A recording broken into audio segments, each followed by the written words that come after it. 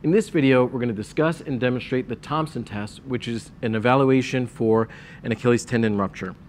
Beginning with our patient in a prone position and with their feet hanging off the edge, we're going to begin with inspection and palpation of the posterior lower leg.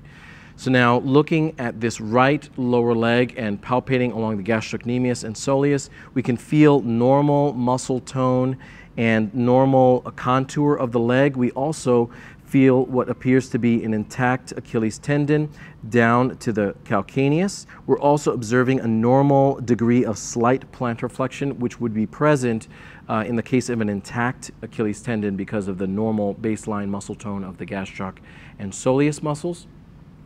On this left side, as we inspect and palpate, we're observing and feeling less muscle tone of the gastroc and soleus, and as we palpate further inferiorly, we're also feeling some tissue edema and some additional warmth at this area where it appears that the Achilles tendon seems to have retracted a little bit.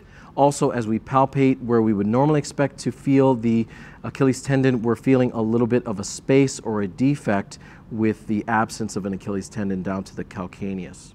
As well, we'll notice that at rest, this ankle is more at 90 degrees due to the lack of resting tone and the absence of the Achilles tendon on this left side. So for the Thompson test, we're going to take one hand and we're going to squeeze the gastrocnemius and soleus, and we're expecting with an intact Achilles tendon that we're going to observe normal plantar flexion at the ankle, and we see that on this right side, indicating an intact Achilles tendon. And on this left side, as we squeeze the gastrocnemius and soleus, we are seeing an absence of normal expected plantar flexion at the ankle, which indicates an Achilles tendon rupture.